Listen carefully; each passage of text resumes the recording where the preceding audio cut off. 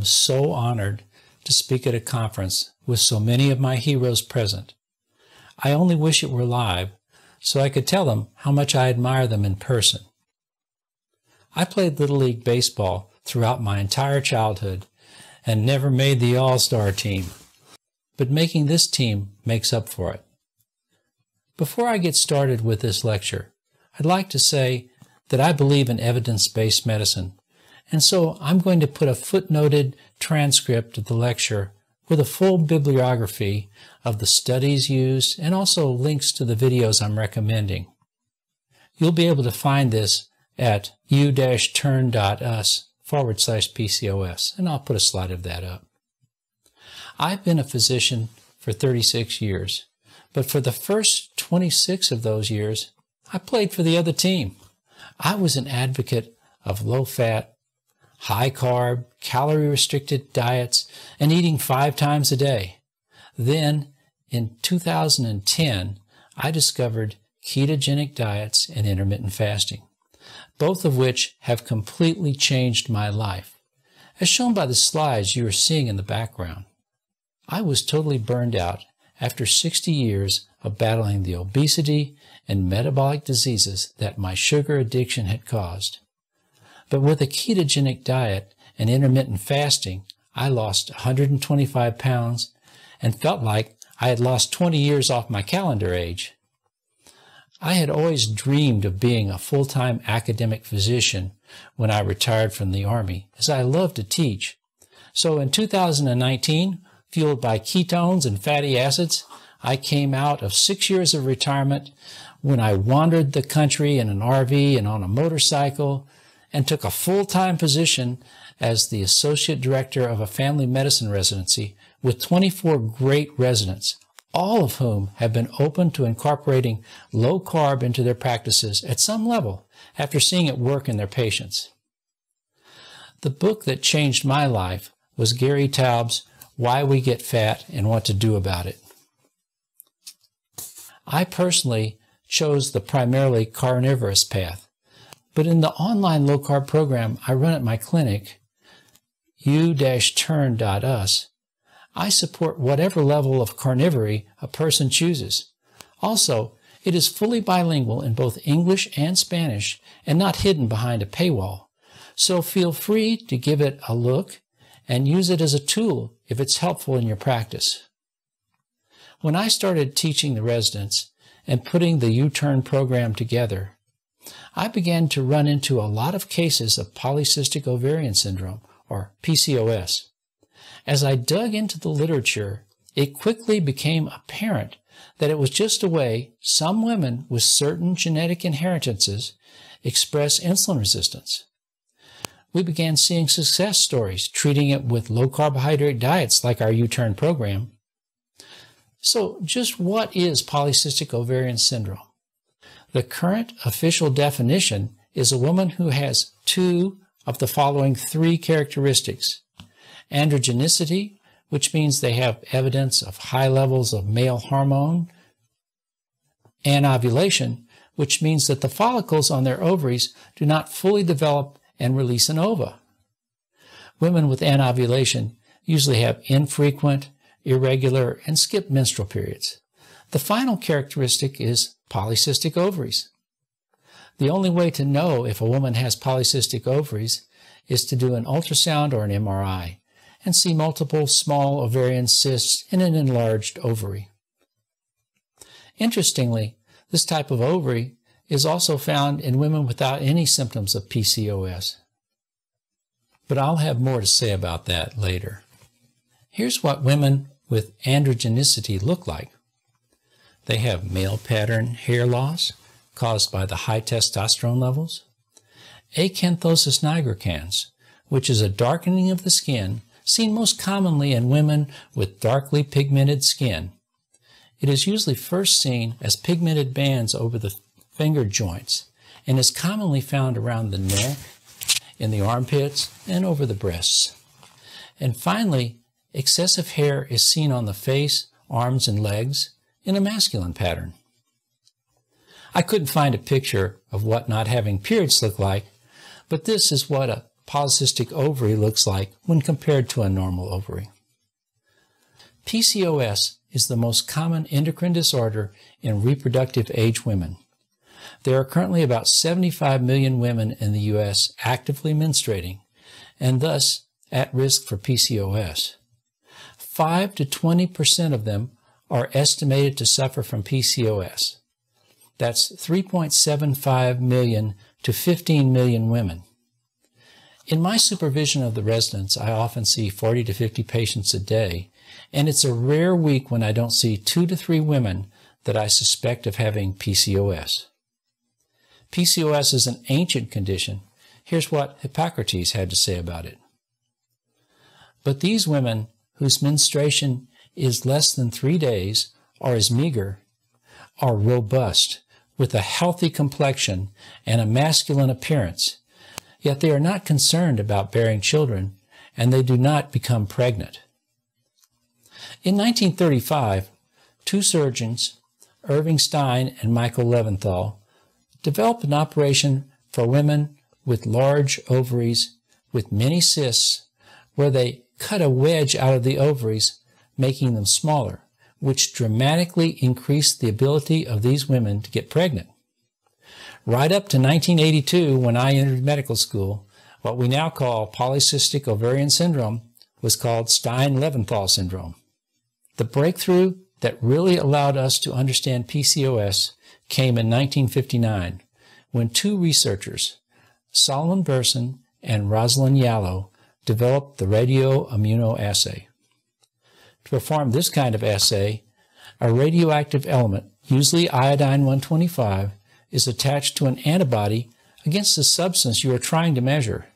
A complicated process of mixing labeled and unlabeled antibodies with the patient's serum makes it possible to measure tiny amounts of a substance very accurately.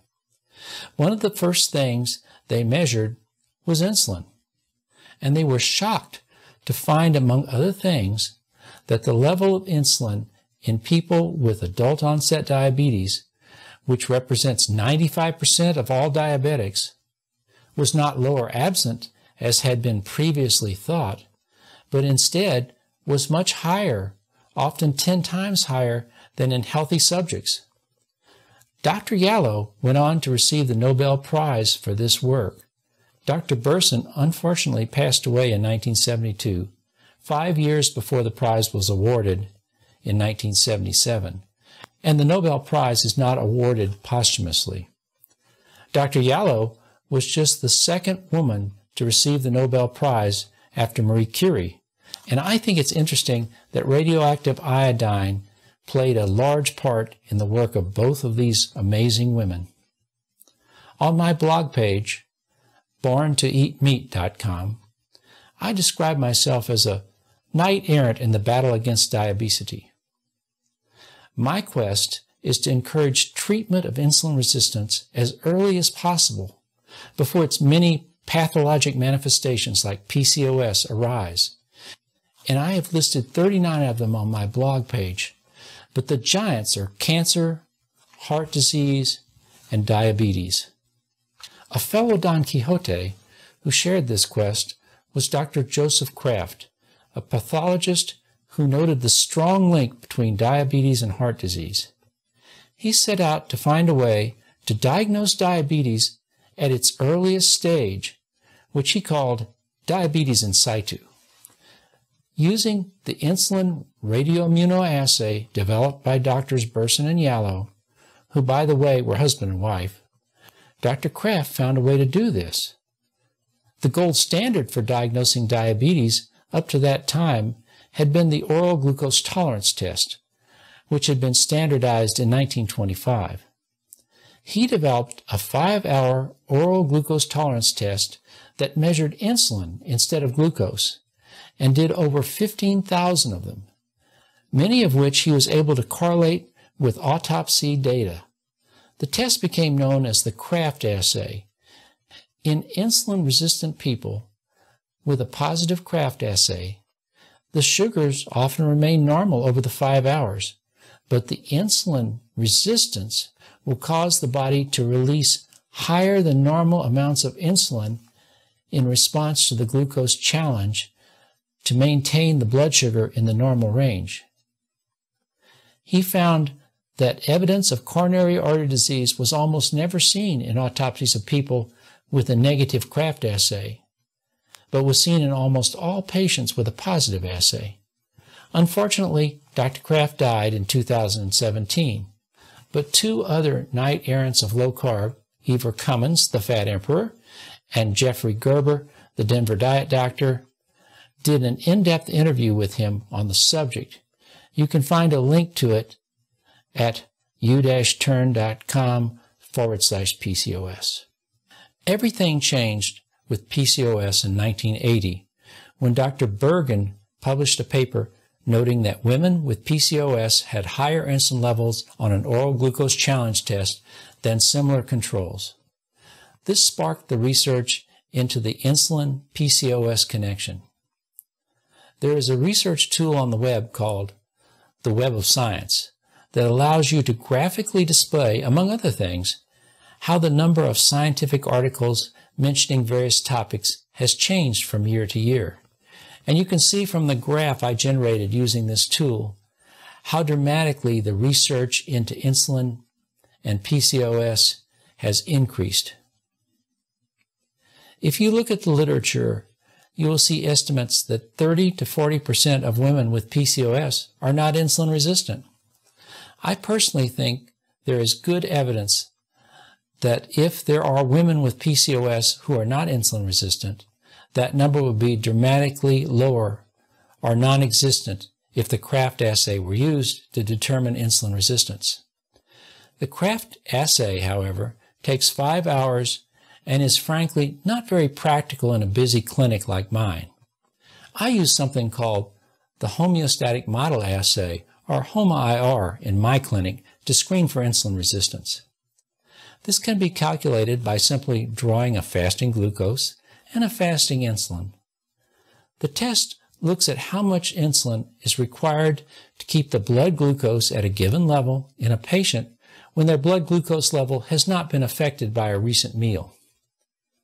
The formula for HOMA-IR is the insulin value multiplied by the glucose value, then divided by 405.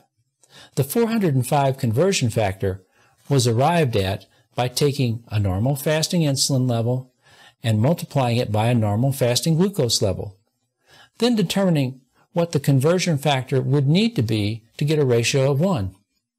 Thus, a normal HOMA-IR is 1.0. The gold standard accepted by most researchers to determine insulin resistance is the euglycemic clamp.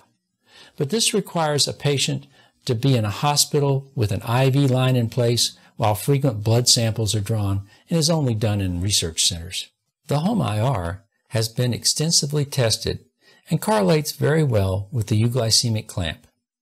In a large study by Dr. Catherine DeOgarte in 2005, she looked at 251 women with PCOS and 260 women with normal periods and no evidence of high testosterone levels. She found that when the HOMA-IR of the women with PCOS was compared to the HOMA-IR of the controls, only 64% of the women with PCOS had insulin resistance. But when you look at her data, the average HOMA-IR for her controls was 2.4. Thus, her controls were also insulin resistant, with fasting insulin levels that averaged 10.4, or at least twice that of a non-insulin resistant person. The average HOMA-IR of the controls in Dr. DeOgarte's study was very close to the level of 2.5 that was found at the point that provided the maximum sensitivity and specificity in diagnosing metabolic syndrome in both genders as per ATP3 and IDF criteria in another study. This highly suggests that Dr. DeOgarte's controls were themselves insulin resistant, and that the number of her PCOS patients who were insulin resistant was almost certainly much greater than she proposed. So how can high insulin levels cause the 3 pillars of PCOS, masculinization, failure to ovulate, and large ovaries filled with small follicles? I could talk for several hours about the research on these issues, but here I only have time to cover a few of the highlights. Cells in the ovary of all women produce testosterone. In some women with PCOS, insulin has been found to cause increased secretion of testosterone by the ovaries. The normal way that the body regulates testosterone levels that are too high is to produce something called sex hormone binding globulin in the liver. Sex hormone binding globulin binds and inactivates excessive testosterone. High insulin levels decrease the production of sex hormone binding globulin in the liver, and thus active testosterone levels go up. As to what causes enlarged follicle-filled ovaries that fail to ovulate, there is fair evidence of an inherited defect of the insulin-like growth factor regulating system, where in the presence of high levels of insulin, the production of insulin-like growth factor binding protein decreases, leading to a hormonal cascade that results in the decreased local production of follicle-stimulating hormone. This, in turn, causes the follicle to never mature or produce an ova, but to remain a small follicle in a state of arrested development. And finally, some women seem to have a gene that predisposes them to have enlarged follicle-filled ovaries that in the presence of high insulin or testosterone will fail to ovulate. In fact, in one study, women who had reported no menstrual problems were given an ultrasound. 20% of them were found to have polycystic ovaries. So why would a genetic defect that leads to PCOS not be bred out, as it can cause 30% or greater decrease in fertility among women? Here's my theory. Since stable isotope studies clearly indicate that prior to the agricultural revolution, for most of our history, humans were clearly top-chain predators eating a diet composed of mainly fatty meat. It is highly likely that during times of scarcity, humans turned to lower quality plant-based foods which were higher in carbohydrate and lower in fat. The higher insulin levels generated by this kind of diet would have triggered the decreased fertility and masculinization of women with PCOS genes. During this time of scarcity, their fertility would have slowed down, lowering the caloric need of the band and freeing those women to help with food collection. Then, when fatty meat again became available, they would become fertile. This could clearly have offered a survival advantage. We'll talk about the treatment of PCOS with low-carb diets in a moment, but first I'd like to talk about the effects of PCOS on the children of women with their condition and on the women themselves. Women with PCOS have decreased fertility, but they can still get pregnant. When they do, they are at much higher risk than a woman without PCOS for a number of conditions, including miscarriage, gestational diabetes, and pregnancy-induced hypertensive disorder. But there are also risks for the unborn child.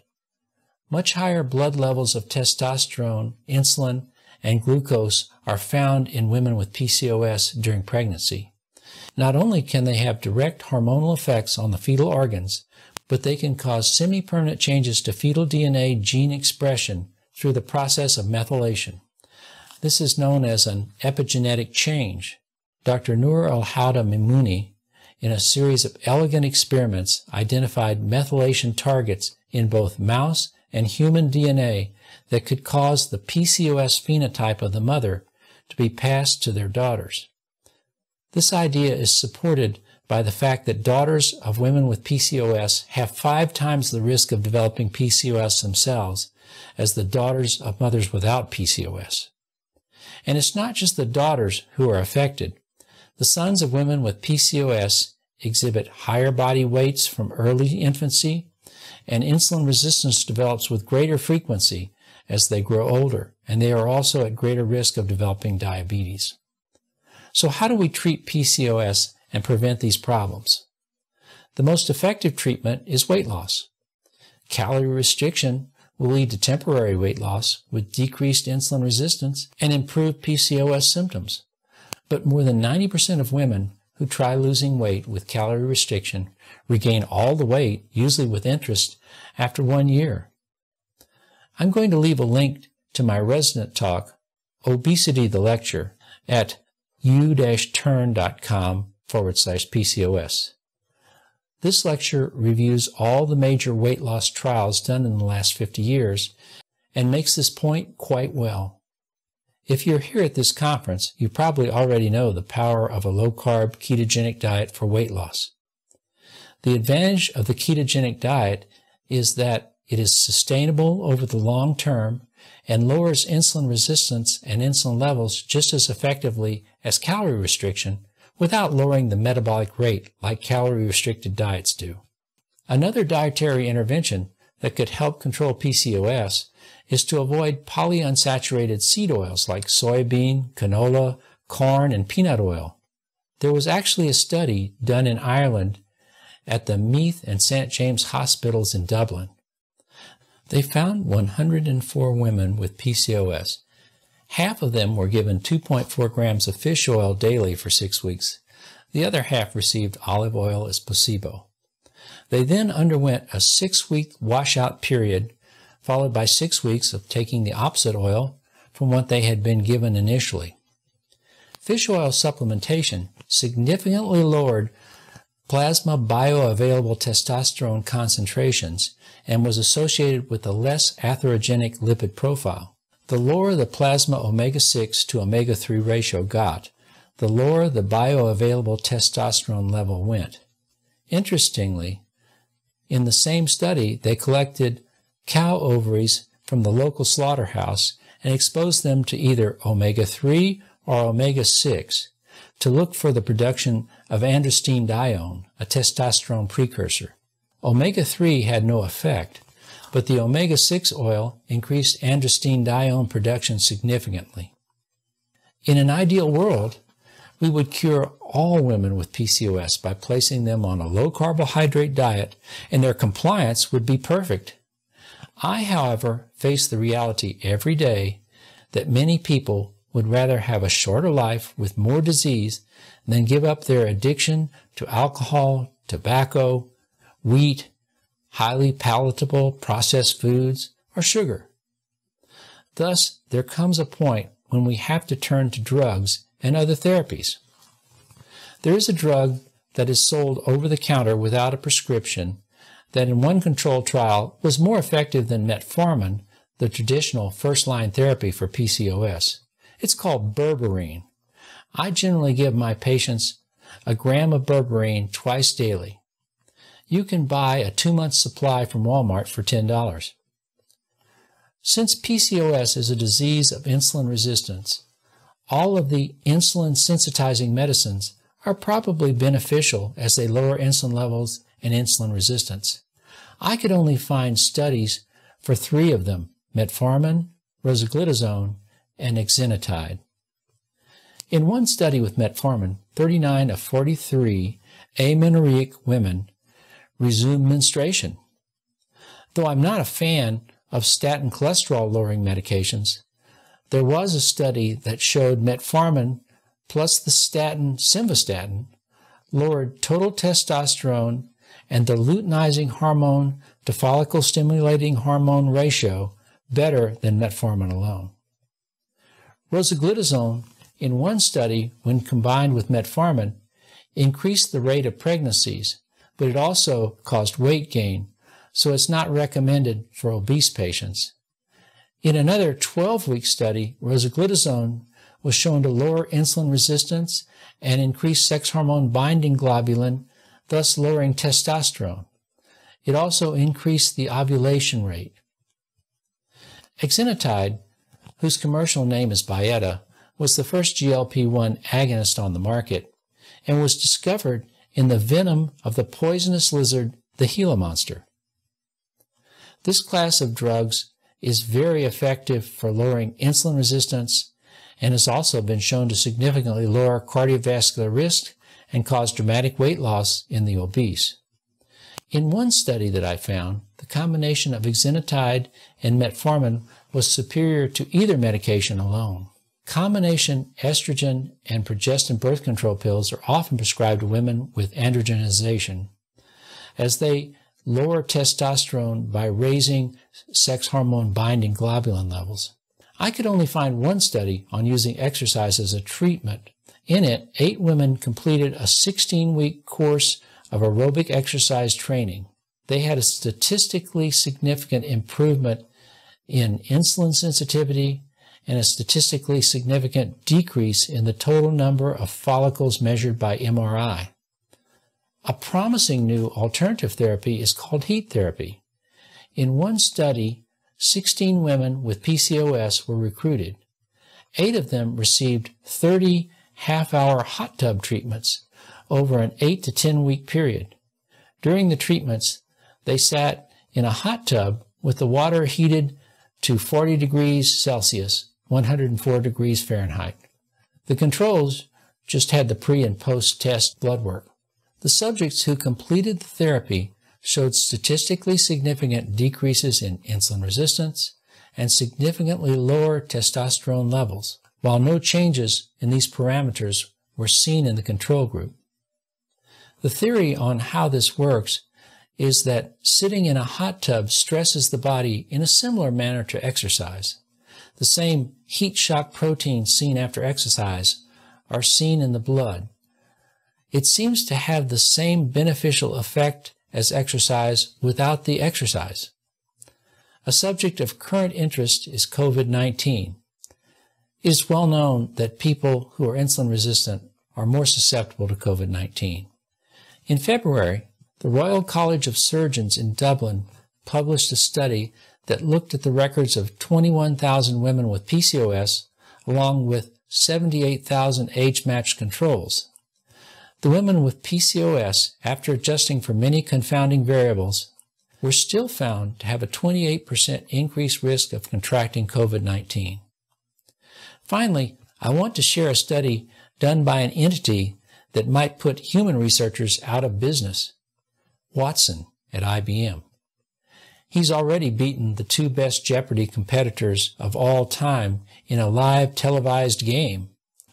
IBM has a database called the Thomson Reuters Market Scan Commercial Database that contains over 3 billion medical insurance claims. Watson examined the records of women aged 18 to 45 years old for evidence of hyperandrogenism, ovulatory dysfunction, and the presence of polycystic ovaries. In that population, he came up with a prevalence for PCOS of 1.5%. I think this is a rather low estimate, but the thing that worries me is when is Watson going to decide to go to medical school and come after my job? So let me recap the main points I wanted to make. PCOS is a natural adaptation that allows humans to decrease their birth rate during times of scarcity on the diet we evolved to eat.